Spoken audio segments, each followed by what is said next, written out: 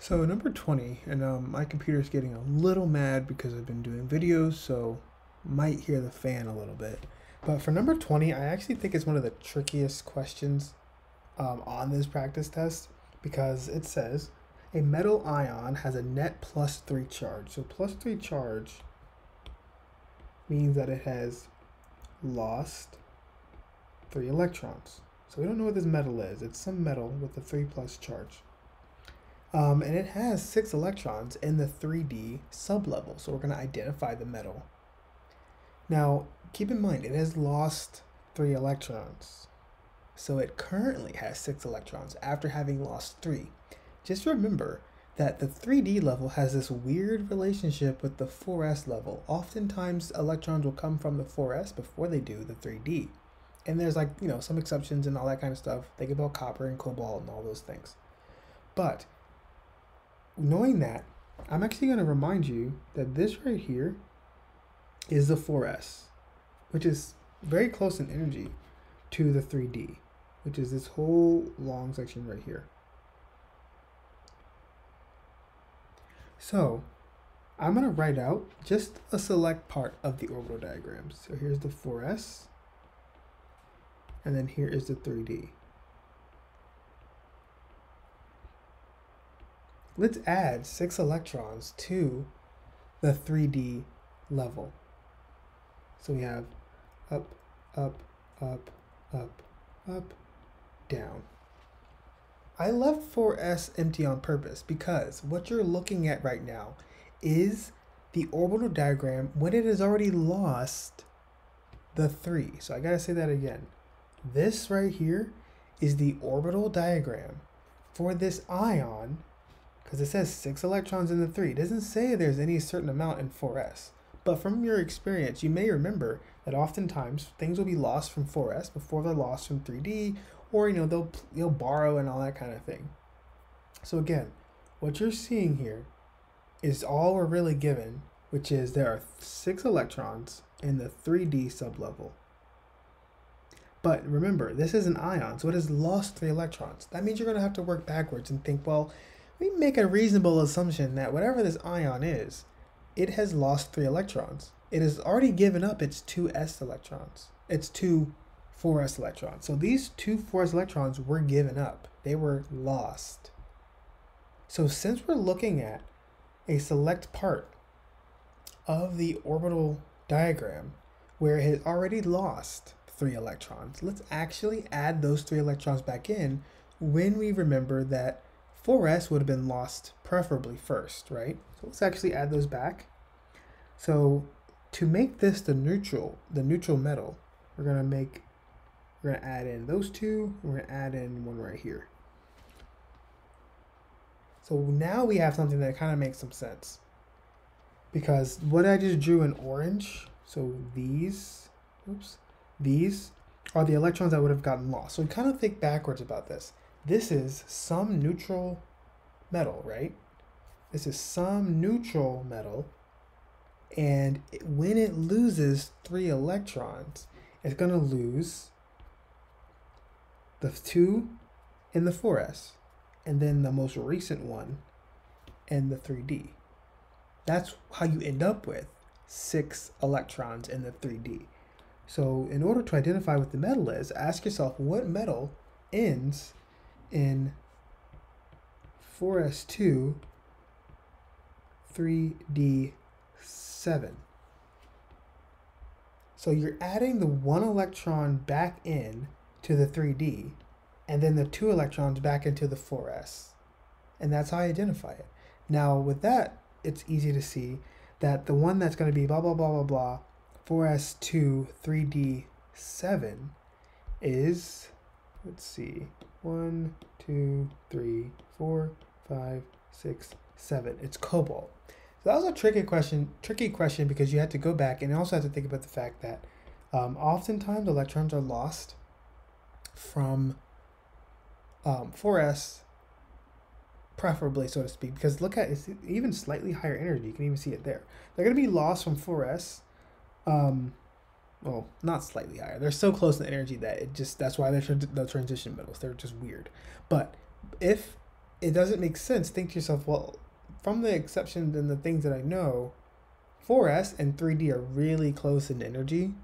So losing 2 from 4s and then losing that remaining, the third one from 3d makes sense, and that's why it's cobalt. So what we did was we basically worked backwards, and we found that, well, this is the neutral one.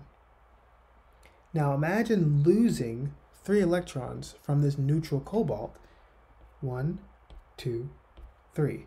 And that's why it ends up with 6 electrons in the 3d. You've already lost the 2 electrons in the 4s, so that's why the answer is cobalt. Number 21. Oh goodness, we're so sick of the electron stuff, right? Now we get to do some energy, I guess. So this says the first step in the industrial recovery of zinc is a conversion of the sulfide to the oxide. So this is a equation where you have zinc sulfide and oxygen, zinc oxide and sulfur dioxide. This is the heat of the reaction, which is negative 790 or 879. This is exothermic. It gives off heat. You know it's exothermic because it's a negative symbol here. So it's giving off this much heat. What amount of heat is released when 150 grams of zinc reacts with excess oxygen? So this is basically called thermostoichiometry or thermochemical stoichiometry. You're going to start off with 150 grams of the zinc sulfide, and you're going to do normal stoichiometry, turning your grams of zinc sulfide into moles of zinc sulfide using the molar mass, which is given to us as 97.5. Using your cancellations, we currently have moles of zinc. We would continue going forward and turn our moles of zinc sulfide into moles of, we can actually just go straight from moles of zinc sulfide into kilojoules because we have a relationship. For every 2 moles of zinc sulfide, this reaction evolves or gives off 879 kilojoules. So 879 kilojoules for every 1 mole or 2 moles of zinc sulfide. So we're using this 2 here in the coefficients and this, just like stoichiometry. And I'm going to do the math here just to make sure. So 150 times 879, divide that by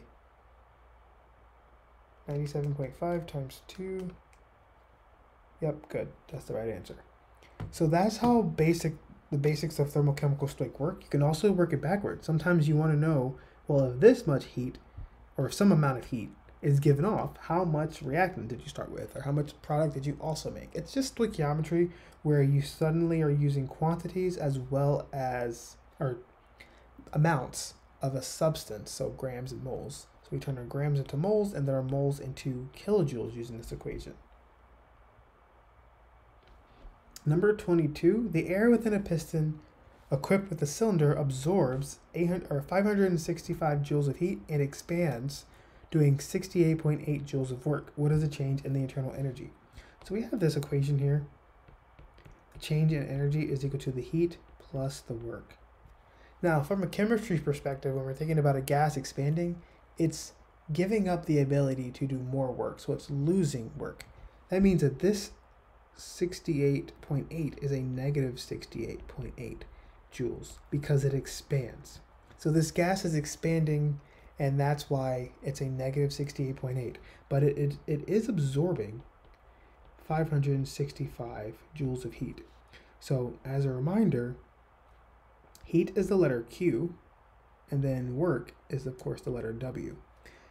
So plugging things in here, we get a positive 565, and we're going to add to that the negative 68.8.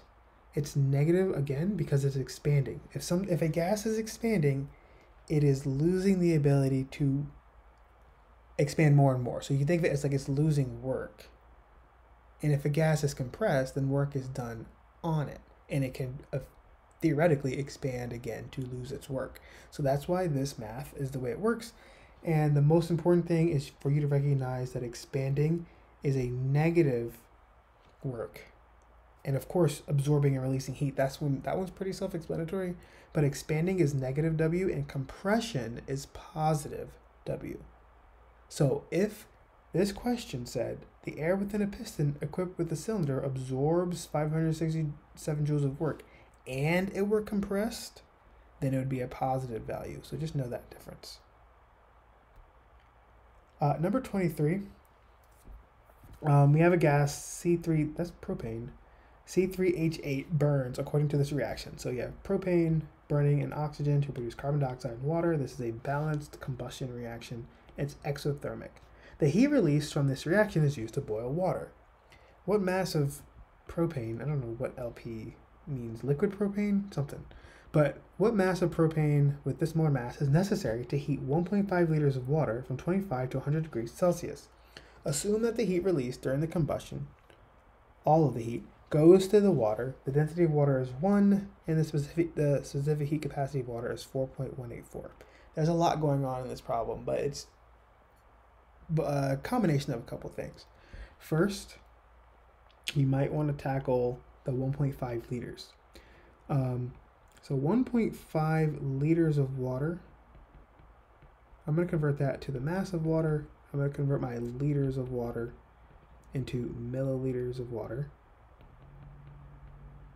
1,000 milliliters is 1 liter. Now I can convert my milliliters of water into grams of water, because mass is what we need for these problems. So luckily water has a density of just 1, so every 1 milliliter has a mass of just 1 gram. So that's easy. It's just equal to 1,500 grams of water. That is the mass. Now we also have the specific heat capacity of water, which is 4.184. So we know the change in temperature as well.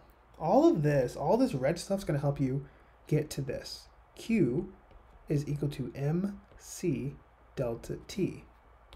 Heat is equal to mass times the specific heat capacity times the change in temperature. We actually know all this stuff now.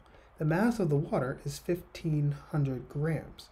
The specific heat capacity of the water is 4.184 grams per, or joules per gram degree Celsius, and then the change in temperature is 75.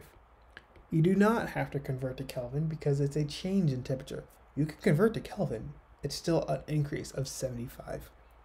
So doing all that math, we get Q, so 1,500 times 4.184 times 75. That is 470,700 joules. That is basically just giving us, from this information, we have that this is how much energy is needed to turn 1.5 liters of water up to 100 degrees Celsius from 25 degrees Celsius. So we're increasing the temperature of this water. We have a certain amount of the water, and that's how much energy it takes to do so. So that's just Q equals mc delta T. That's not your answer, but it's going to help you get there, because now you've got to do what we just saw in the last problem, which is thermochemical stoichiometry. So I'm going to shrink this down because we don't really need it much right now, but we certainly will need that this value later. All right, so that was step 1. Step 2 is, now that you figured out how much energy is needed to turn this water from 25 degrees Celsius up to 100 degrees Celsius, you need to figure out, well, the energy is clearly coming from this reaction. You're burning propane. So in the burning of the propane, it's going to release negative. It's going to release energy. Assuming that pressure is constant, we remember learning that delta H is equal to Q. That's the enthalpy under constant pressure. So the change in heat for this system is going to go all into heating up this water up to the boiling temperature. So that means we're going to have to use stoichiometry now. So how much, what is the question asking again? Oh, what mass of propane do you even need? So we're going to work backwards. So we're asking the question, what mass of propane do you need to burn in order to produce this much heat? And that means we're going to start off with that much heat. So we have available to us 470,007, I wouldn't say available to us. We need to produce 470,700 joules of energy in order to get this water up to that higher temperature. But notice how we have kilojoules here. So we're going to convert our joules into kilojoules. 1,000 joules is a kilojoule. So we converted our joules into kilojoules. Now continuing on, I'm going to actually move this out of the way so we can use some of this space. So then,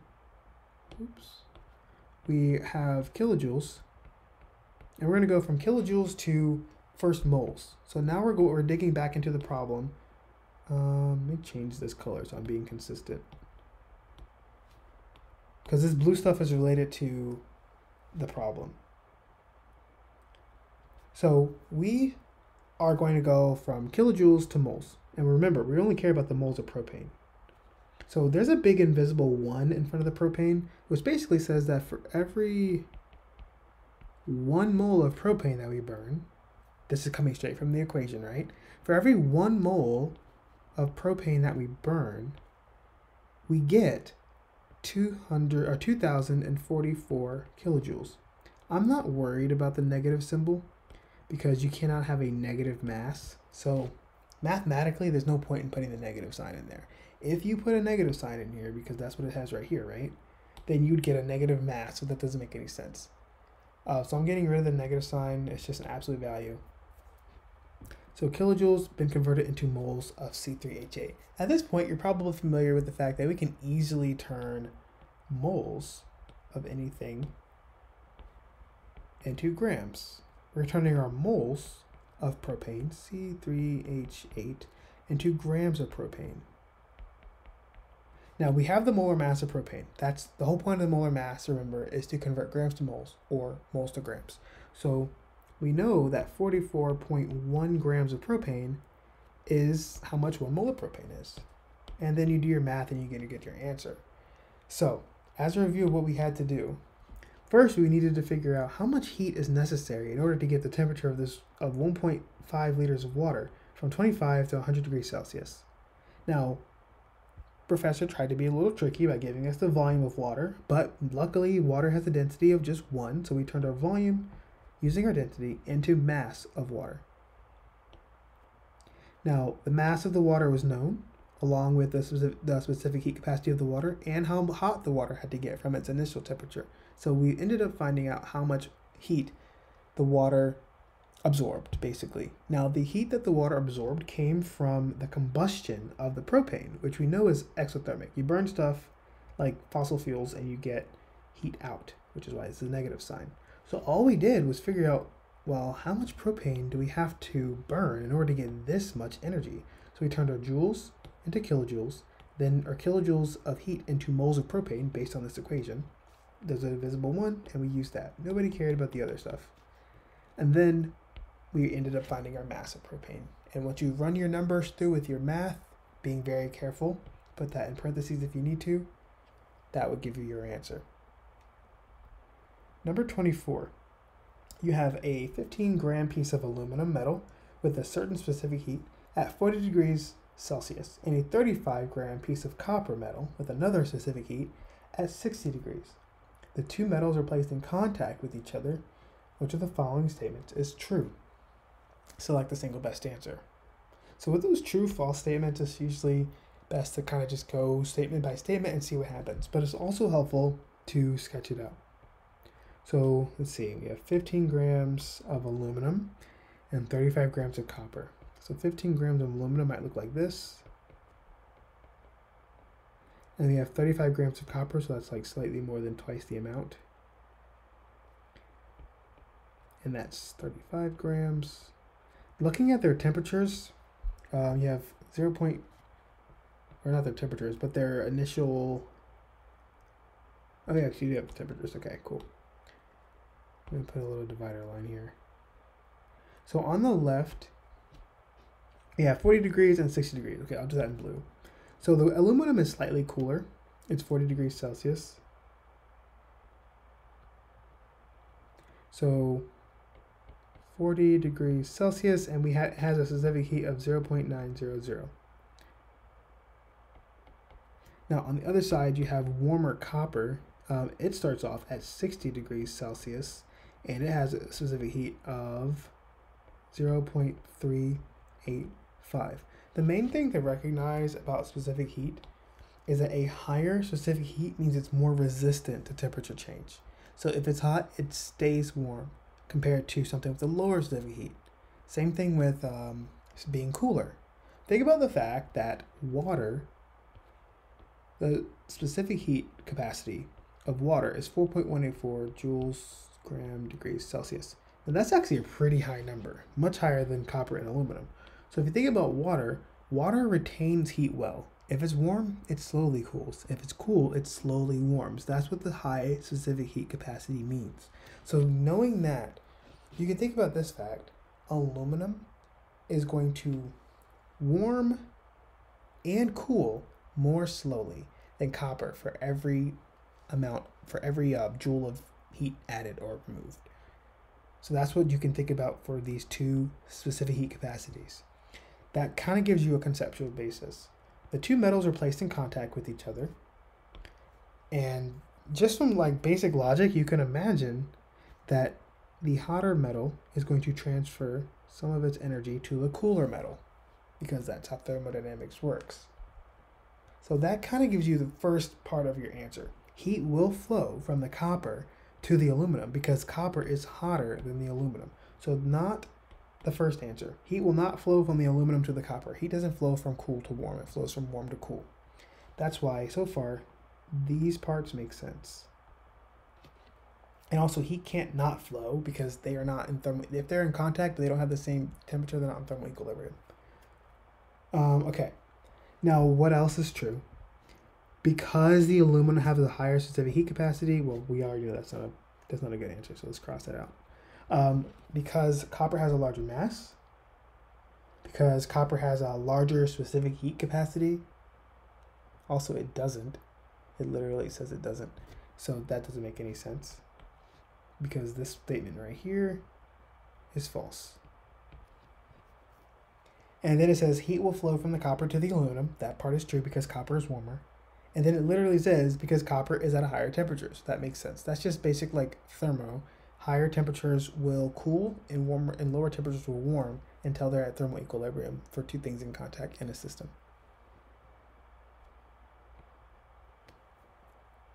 Now, in terms of the rate of energy transfer, that's kind of related to the specific heat capacity, but we're not asked about that here. Okay, this one says determine the standard heat of reaction for the reaction. This is Hess's law, where you take multiple like elementary or different equations, different chemical equations, and you can create a new one. So the way that I like to do these is I look at the equation, and I look at the equation that we care about. So we care about this equation. And then I look at the elementary equations, and I first identify, I use different colors for this, identify everything that we want to keep. So we want to keep H, and I see H here. We want to keep the bromine, and I see bromine here. The states of matter do matter, as well as the subscripts. You can't just be like, oh, bromine, that's kind of like that. No, that has a little too. It's not the same. But we do have a bromine here. And then I also want to keep, I'll do blue. I also want to keep HBr, which is here. So Hess's law is really just about being very artfully manipulating things. Notice that I want to keep all the like the orange, the blue, the green, and the blue, but I also want to get them on the right side.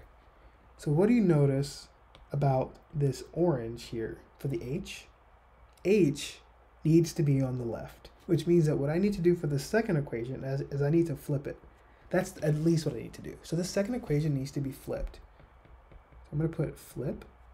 The reason that we're going to flip the second equation is because we want to get the H to the other side. So I'm going to color code that. The point is to get the H to the other side. I mean just H2, not H. I just mean H. Okay, let me back up. I mean H. Just H also, not H2. I said 2 as in like TOO, but that got a little confusing. So we don't, basically what I'm saying is we don't want H2 to survive. because it's not in the final equation we care about. We also don't want Br2 to survive. So we're going to take that second equation and flip it to get the orange H on the left. We also need to get the green equation, or I should say the green, oh, not that one. We also need to get bromine, this right here. We also need to get that on the left of the yield arrow. So we're going to have to flip the second equation as well. So I'm just looking at what needs to flip. That's what my strategy typically is before I deal with coefficients and all that, I just want to look at, are my species even on the right side or the left side? Like, are they on the correct side? H needs to go to the left. Br needs to go to the left. But what do you notice about HBr? It's already on the right side, which is where it belongs. So we don't need to flip the first equation. But we do need to deal with our coefficients. So I guess you can say keep. And the reason that we're going to keep it, I'm going to put this blue circle here. That blue circle tells me I'm keeping this there because HBr is on the right and I want it on the right. So that's why that dot means don't do anything with the flipping and all that. So this whole column here is just kind of note keeping for me to tell me, do I keep it or do I flip it? Just based on position.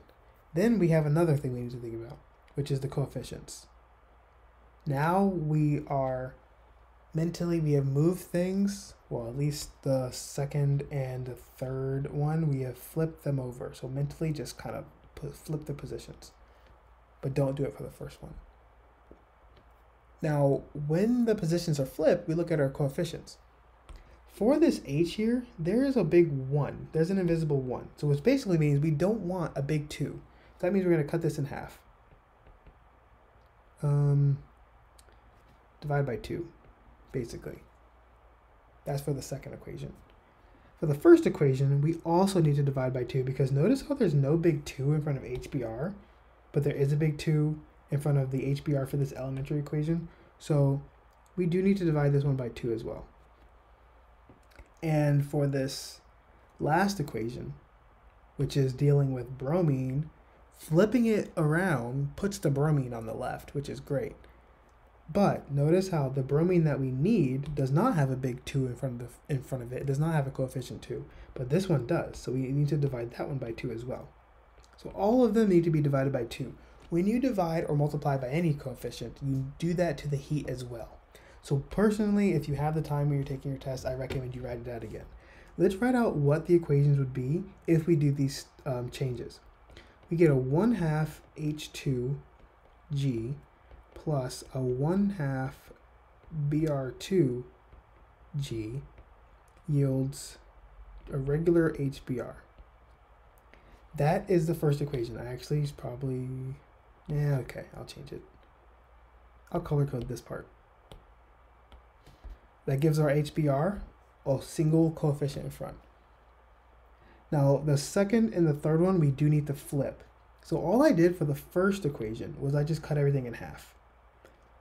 That also needs, I guess I may as well also cut my delta H in half. So delta H is equal to negative 72.4 divided by 2.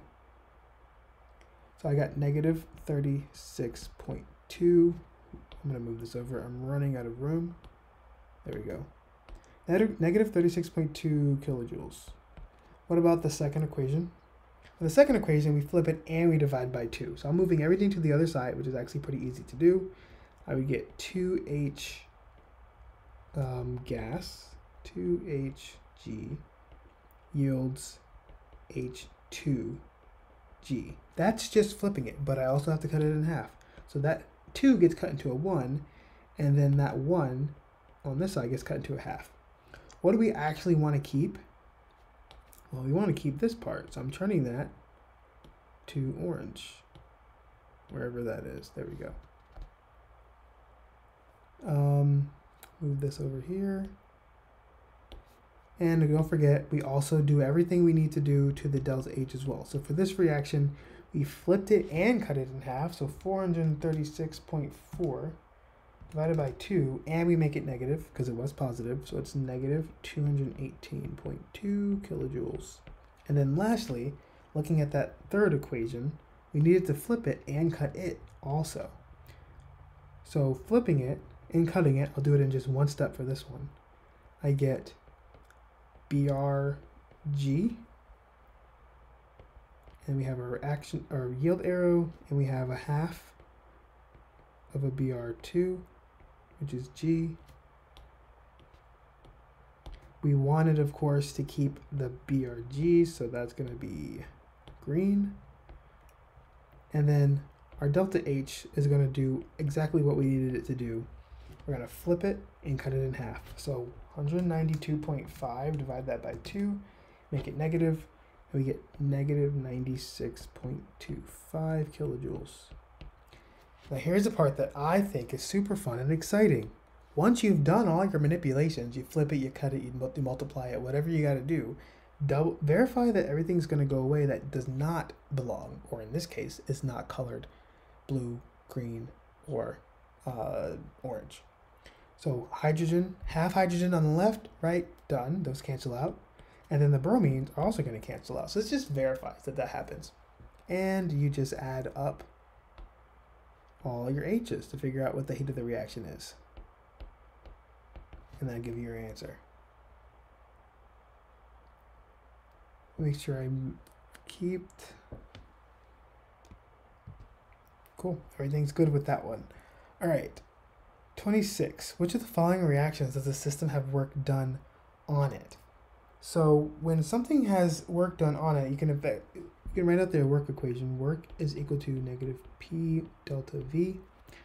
If something has work done on it, you could basically think of it being compressed. Now compression means you're going to have a change in volume. Volume is going to decrease basically. So which of the following reactions does the system have work done on it? What I'm looking at is a system where there's a decrease in volume.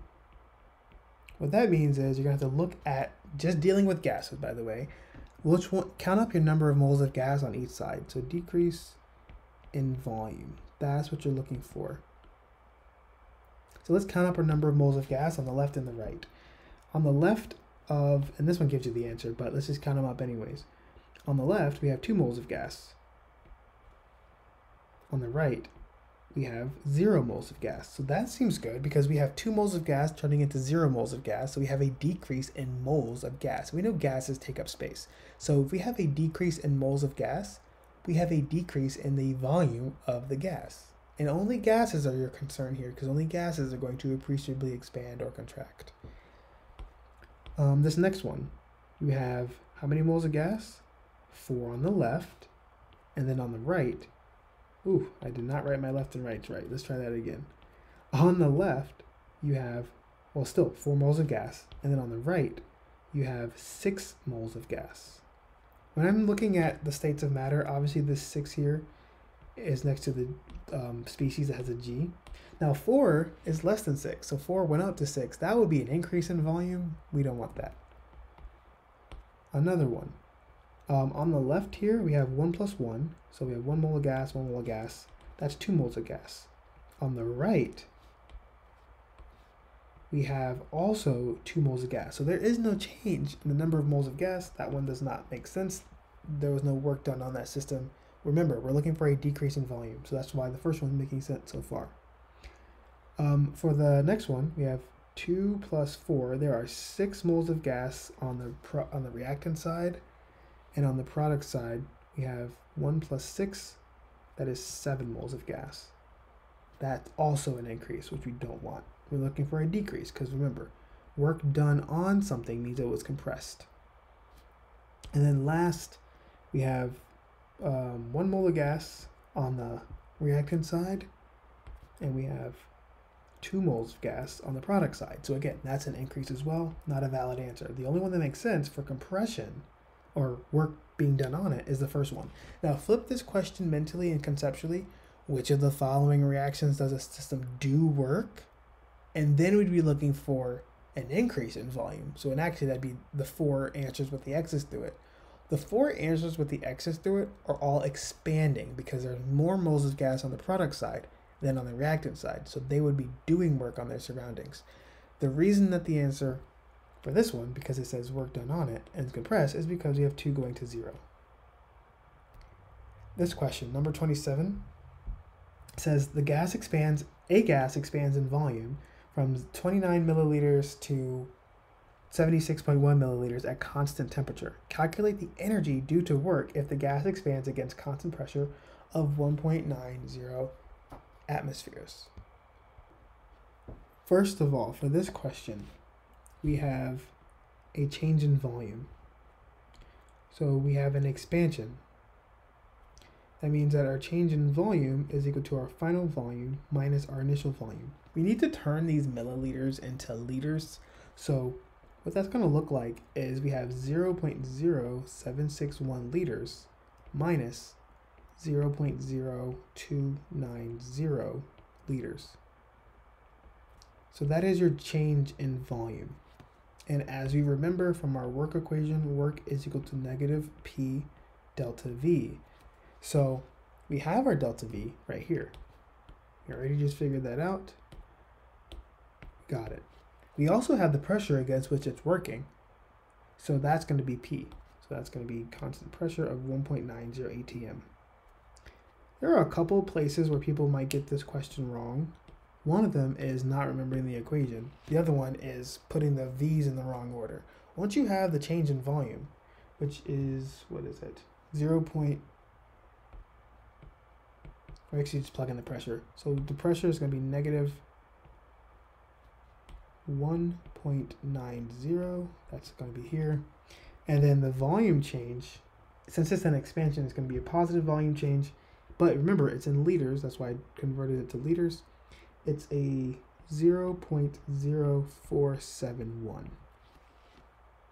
That's where this number is in the purple. Now, when you do the math here, you're going to get not joules. You're actually going to get liter atmospheres or atmosphere liters. So what I originally get is 0.08949. Those are liter atmospheres. Very tempting number, right? But what you need to do is convert that. So what we're going to do is convert, let's duplicate. We're going to convert that many liter atmospheres, and we're actually given the conversion factor here. So we're going to convert liter atmospheres from liter atmospheres into joules. And we're given a conversion that says that 101.3 joules is equal to a liter atmosphere. And when you do your math, you're going to get your answer.